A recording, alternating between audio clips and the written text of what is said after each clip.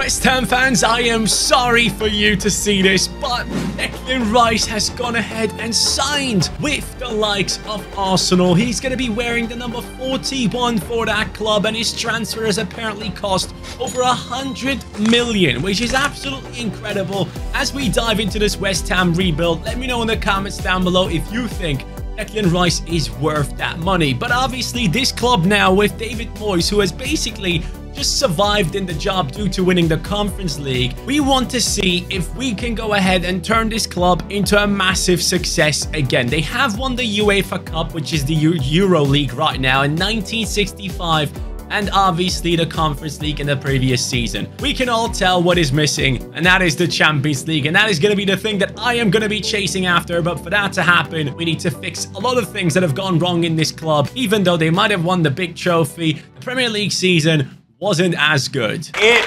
sucked. So let's take a look at that league table at the end of the last season. West Ham only had 40 points, which is just 6 points ahead of Leicester City, who got relegated. Obviously, that is not the type of position you want to be in as West Ham. And if you look at their squad right here, obviously this team has had success in the Conference League. But one thing that this team is clearly lacking is goals. What I can see right here in the squad is that you have two players who have cracked over 10 goal contributions this season, especially in the Premier League. You have Bowen, who had 11 goal contributions, and then you had Danny Ings, who had 10 himself. If you go further, I believe Ben Rahma was one of the most shot-creating players in the Prem, like top 15 or something like that.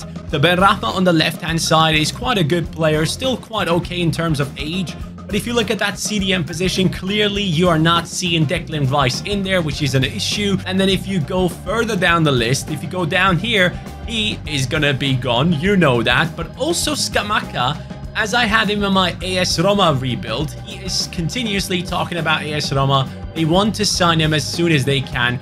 There are a lot of things that you need to consider in this case, and these two probably will be gone. I mean, Declan is gone, but Scamacca is going to be gone as well. So then you look at this team and think, is there enough depth in this squad to go ahead and succeed in the Prem in a way where this team won't be fighting against relegation? And for that, I don't think there is. I think you do need to go ahead and change things up, swap things out in that midfield. Two new CDMs. Souček is a decent one, or was decent previously, but I haven't really seen him on that form that he used to be on for a while for West Ham. So I'm thinking a new CDM to start things off, and another one potentially. So two new CDMs to really help this attack to go ahead and do their thing without really necessarily going ahead and thinking, oh, I need to run back and defend immediately.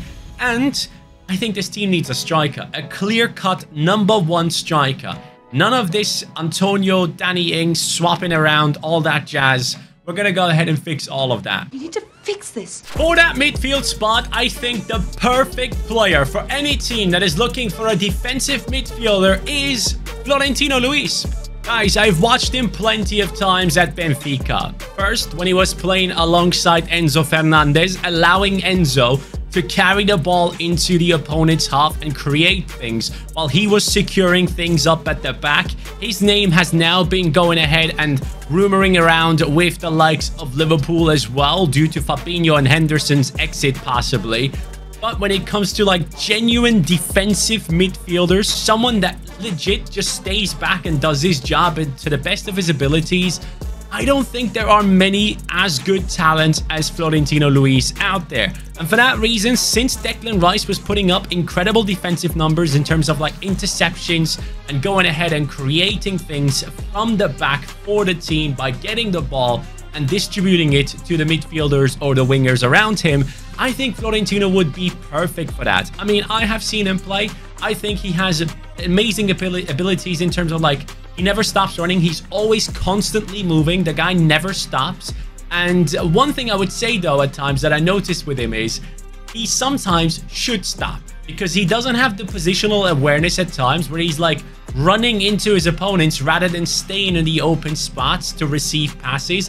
That's one thing that Florentino Luis is lacking, but that is something that he can easily learn, in my opinion. So I'm thinking Florentino as the defensive CDM, And then the next one that comes in along him will probably be someone that can go ahead and create things. So not necessarily a CDM, so to say. Maybe someone that can basically do both. Someone who has stepped up his game big time in the previous season for me at Olympique Lyon is not only Ryan Cherki, the offensive player, but also Maxence Caqueret. He has stepped up. He has become a bit more creative in his style of play. He has started to take set pieces as well, which is a huge part at West Ham. At West Ham, you have a lot of tall players who just want to go ahead, be in the box, jump up, score the goal, be physical, all those things. He can go ahead and provide if needed. Maxence Caqueret is someone of a smaller stature, someone that will profit from Florentino Luis, his physicality and his defensive abilities, and be able to go ahead and create things as a centre midfielder who also can defend. So if you look at his stats right here, he does have 74 defending. He does have lower physicality, of course, but he is someone that is to be found in those defensive positions many times. And that is something that West Ham obviously do want as well. You don't want to play too much of a high line. You're trying to counter your opponents. And with Caqueret and Florentino now in this team, you can support someone like Paqueta to go ahead and just do his best in that attacking style that he wants to create. So I think this signing is a really, really good one. I'm very excited about these two possibly coming into this West Ham squad. Honestly, they can be very realistic, especially if you think about Florentino Luis. I think a lot of people are overvaluing him at this moment in time because for the first half of the season, he was playing all the time. In the second half of the season for Benfica, you had João Neves, the youngster, come through. He has done an incredible job, and obviously Chiquinho or Arsnes were playing for Benfica as well, not necessarily allowing Florentino a guaranteed starting 11 spot at Benfica, so becoming a bench player might have dropped down his value just a little bit. I would be surprised if he actually stays at Benfica in this summer, as a lot of teams have a desire to bring in a good CDM. And then, yeah, as I said before, Caqueret now a little bit more evolved in his abilities to move the ball forward. I think he would be a great signing for West Ham, and I honestly believe West Ham could easily afford these two. So the season has come to an end, and I decided to not opt in for any other transfers, but we did let go of a couple of others players due to their release clauses being triggered as well. But our season is done right here. You can see a couple of wins in the month of May and before as well. And losing in a Conference League against Feyenoord, that is fine. I guess that was the quarterfinals. But generally speaking, our team seems to have done really well. Exceptional 7th position, 59 points on West Ham. And obviously, Manchester City winning the league title. But an amazing amount of improvement in this team straight away, despite not bringing in too many transfers. And honestly, I was looking at the transfer rumors for West Ham. I was going through online pages, fan sites and everything, and I couldn't find that much. West Ham right now have done basically no transfers. DECLAN Rice has left and Arthur Masuaku has joined Besiktas permanently. That's all I can find right now. So really odd how silent things are. There is one rumor though about Palhinha from Fulham who could possibly join West Ham. That's one thing to keep in mind, but here we are, and our midfielders have done well. I had to let go of Souček, by the way, middle of the season, because Caqueret was not getting the play time he was supposed to get. After that, he turned to be a happy boy again. Florentino up to an 82, and we had to let go of Soufal, the right back, the 30-year-old. His release clause was triggered for 20 million, which I'm happy to take. So Johnson got the play time, and he's obviously a youngster, now 23 years old. And back line didn't look too bad. Obviously, I would like to bring in a proper left back in here.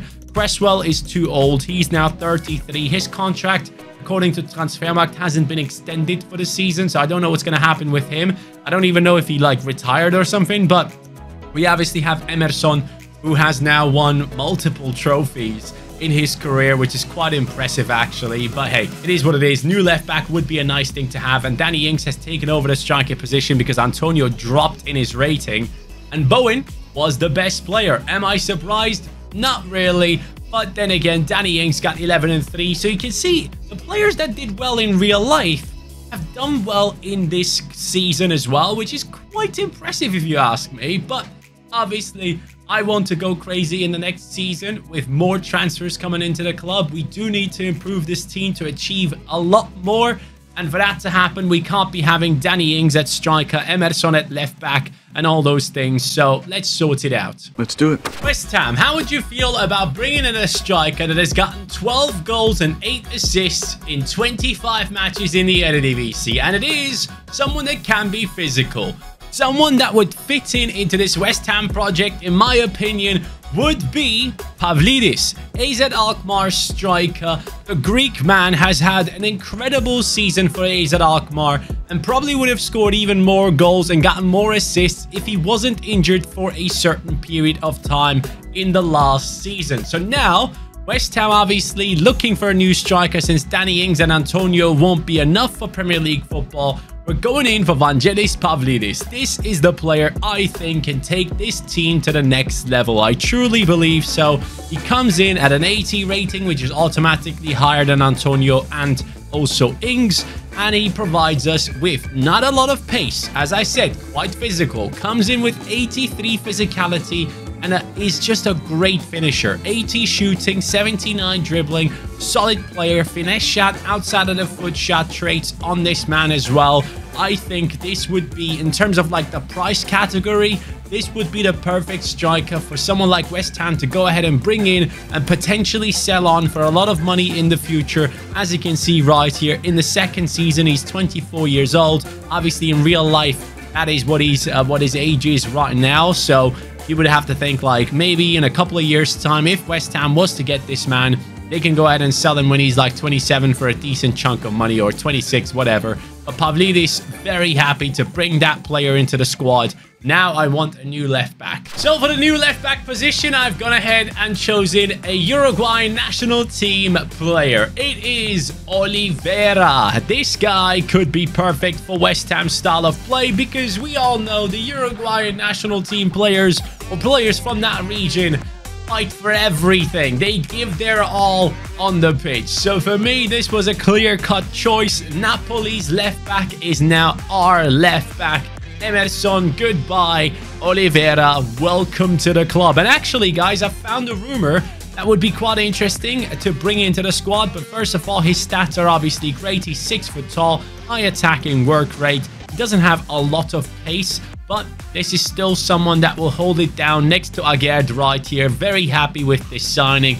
Now for the left wing position, there's one player that has been wanted by multiple Premier League clubs. And here is the rumor. West Ham are preparing a bid for Harvey Barnes in an effort to blow Newcastle out the water after stalled negotiations. Very, very interesting situation. And for that reason, Harvey Barnes, how about you join us and play on the other side of Jared Bowen? This man is ready to play Premier League football. Obviously, he has gone down alongside Leicester, down into the Championship, and a lot of teams are interested in bringing him back into Premier League football. And for that reason, I was interested in him as well. Harvey Barnes, welcome to West Ham, a player that is rumored to join. And Benrahma, I appreciate you. I really do, but I wouldn't mind Barnes on that left-hand side. Look at him. He comes in with an 82 rating. This guy still has bags of talent in him. He's 6'1". That never came across to me when I was watching football. I never looked at him as like 6'1". I honestly saw him as like 5'10" max. But hey, it is what it is. That's an interesting thing. You learn something new every day. But yeah, Benrahma obviously comes down onto the bench right here for me. I think Cornet is not necessarily someone that we need to bank on there. And then we can take Cresswell out as well and put in Vlasic. Vlasic, a player that is obviously coming back from his loan deal. I wonder if he is going to stay. I'd be very surprised if he does. I believe he should be gone. Hasn't he like moved somewhere else? I need to read up on it. You can't even read! And here comes the next transfer, my friends. It is the main man himself, Per Schuurs. Yes, West Ham are keen on signing Peter Schuurs. Not Peter, it's Per. And are ready to offer Nikola Vlasic plus 20 million for the Dutch defender, who's actually wanted by a lot of clubs right now. And he was actually linked to Liverpool at a short time as well. But here he is. West Ham, get him. And I actually did it with Vlasic in the deal as well to keep it as realistic as possible. I believe Vlasic did play at Torino already, so this would be an easy one. And Schurz comes in with a rating of 78. Someone that can easily push his way into the squad over someone like Zuma in the future. You also have Tilo Kehrer here, who is a good backup. So we have two really good players here on the bench, where Schurz could easily become the one to play next to Agerd. Very satisfied with this transfer window. I think I'm done for now. The season is finished. Let's take a look at the players and the standings. We finished in the 8th position. So guys, not necessarily doing better. We are doing all right, I guess. I think last time we had 59 points. So I'm assuming it will take us a little bit longer to get this team to the level we wanted to get. But we do see Pavlidis rising up in his rating. Barnes has overtaken Bowen already. Florentino Kakere looking very good there. We obviously have Paqueta on an 85. Zuma on an 82. Schurz is chasing him down in terms of stats.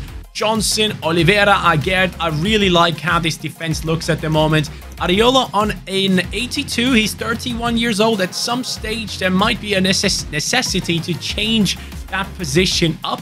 But generally speaking, I am very satisfied with how things have gone. And I think some players might have left the squad. Have I let go? Oh, Tilo Kehrer. They have triggered his release clause. Well, that is an interesting one for me. I didn't even realize that at first, but hey, it is what it is. And in the squad hub, we can see hopefully Pavlidis doing well. No! No, dude! Why are you playing? Why? Oh, Danny Ings. Oh, God. I'm sorry, but I have to release him. I just have to. I need Pavlidis to play. What the hell, man? The man played 9 games. Oh, he's probably pissed at this stage about his playtime, isn't he? Oliveira getting a new contract right here. Where's Pavlidis? Yep, very unhappy with the playtime.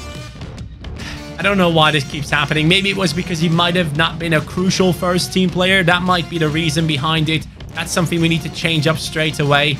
And it still says important. I'll change that up as we go into the next season now. For the goalkeeper spot, I wanted to go for someone who hasn't gotten as much respect lately and should be a bigger name. I'm going for Napoli's goalkeeper, Meret. Yes, he is the one we are bringing into this club because that man and Napoli have done incredible things this season to go ahead and win the league title, obviously. So, for that reason, I'm very happy to welcome him into the club.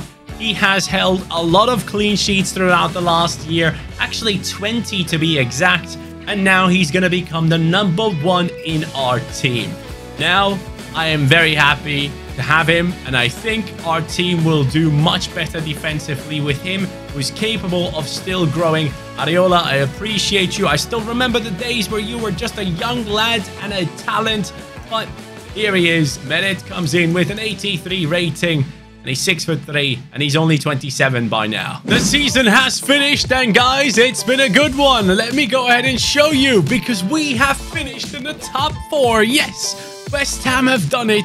66 points, only 10 behind Manchester City. Has been quite a competitive season if you consider that the first place team has had 10 draws and 6 losses. That is big, but we are getting Champions League football. I didn't think we would make that jump straight away. I was thinking maybe Europa League first, but no. Danny Ings, I'm sorry I had to kick you out. It was all for the good of the team. Pavlidis has grown nicely, and I can't wait to see his stats. Paqueta, 88. Let's go. Barnes, 87. Bowen, 87. Kakere, 85. Florentino on that beloved 87 as well. Defensively, I get up to an 86. He's only 29, has at least 2 more good years in him. And then the left back, centre back, and right back, all on an 84, with Meret getting to that 85 rating. We probably do need to work a little bit on the bench, but you guys know I'm terrible at that. But we will take a look into the stats. Champions League football thanks to Gareth Bowen. Okay, 22-9 from him. Pavlidis with the 15-1, not necessarily Danny Ings numbers, but Paqueta 14-5, probably his most influential season so far. Very good to see that. And also, of course, we have had Schurz move into the starting 11. I have let go of Zuma, so Schurz has taken over, and the team is now progressing into the biggest chase of this rebuild, which is that Champions League trophy. As I said before, they have won the UEFA Cup, they have won the Conference League. Now, it's time to go for the big one. Let's see if we can get close in this upcoming season. Season is coming to an end. We have gone ahead and played against Napoli and beat them, obviously after buying some of their better players. And we have gotten past Bayern. I am assuming on penalties, which is something I don't mind, to play against Dortmund in the semis. 3-0, and come on. Yes, win the cup.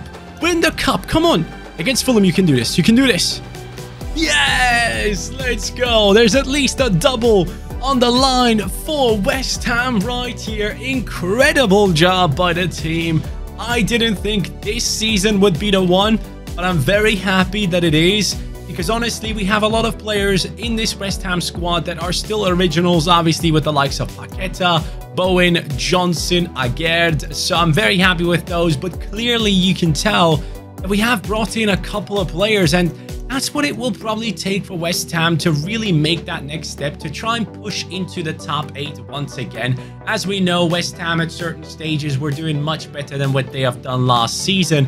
And to be able to get back up there, I don't think it requires only a replacement for Declan Rice, but more than that. And that's something I wanted to showcase in today's video.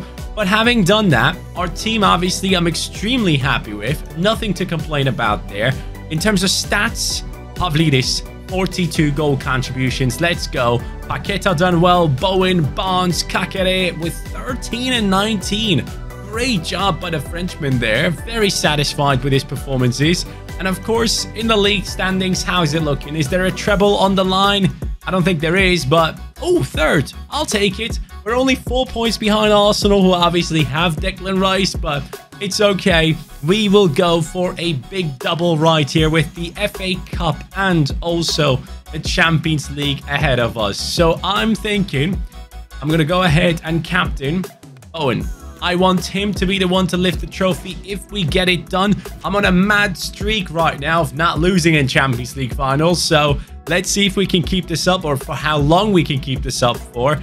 And it's Atletico Madrid. Atletico coming in with Joao Felix, Tammy Abraham, McAllister, Neves, Kondogbia, Cucurella, Konsa, Kalulu, Todibo, Gusto, Oblak. That is definitely the best Atletico team I've seen, and the best I'll be playing against in FIFA 23. So here is that moment you and I have been waiting for. I am hoping that we can do an amazing job right here and make the West Ham fans forget about Declan Rice having left the club. Oliveira pushing onwards, sees the run of Barnes. Barnes, left-footed cross into the centre, and we nearly got something out of it, and we might still. In the end, it's great defending by Atleti. But Florentino Luis knows how to stop that. Great pass inside. Pavlidis header and the golazo. It's not offside. West Ham have taken the lead. What a beautiful pass into Pavlidis. I was sure it was offside. It all started off with Florentino Luis doing exactly what I thought he would do if he was to join a team like West Ham, breaking up the play for the opponents and starting it with a pass forward. And Pavlidis, physical enough to get that one past the keeper and the defender before that against Todibo, who's a quite tough one to get past anyways. Good movement of the ball. McAllister, pass inside. It's Meret. Easy. Thank you. And we have players in the center. Paqueta, lovely work. Good footwork here. Down the right we go with Bowen. Bowen sees the run of Johnson. Johnson inside into Pavlidis. Trying something fancy. Thank you for that steal. Oliveira, good job. Pavlidis. Bowen! Bowen! Of course! There's no way this extraordinary West Ham player would go without scoring in this game. What a job this team is doing so far. Physically just outpowering our opponents, outperforming them in any position. Atletico, I thought you had a good team, but so far you ain't competing. Trying to get a touch in, but it seems like they are taking it quite serious now. They might be mad about what I said there a second ago. And they nearly scored. By the way, as we get into the second half, one thing just came to my mind. Have you guys seen the West Ham, Burnley, and Aston Villa kits? Like, it's all the same. Guys, can we have different looks, please? Can someone just go with stripes or something? It's all looking the same. Oh, this is great football. Tammy made it. Let's go, buddy. That's a good ball. Tammy again through. Is he going to shoot? Hey, even if he tries, Aged is there. Oh, no. Keep the clean sheet. 92nd or 93rd minute. Joao Felix scores a goal, but I don't think that is enough. There's no more time left, and that trophy should be lifted by Jared Bowen, correct? As soon as I pass this ball. It's done! As promised, it's Jared Bowen picking up that trophy. Declan Rice is gone. Bowen is the one left over here, and he is going to lift it. Honestly, if he moves teams as well, it's not looking good for West Ham. But hey, the Hammers have done extremely well in this season. Very proud of the club that we have created right here. The rebuild is complete. And I had a great time, and I hope you did too. I will catch you on the next one. Take care, and peace.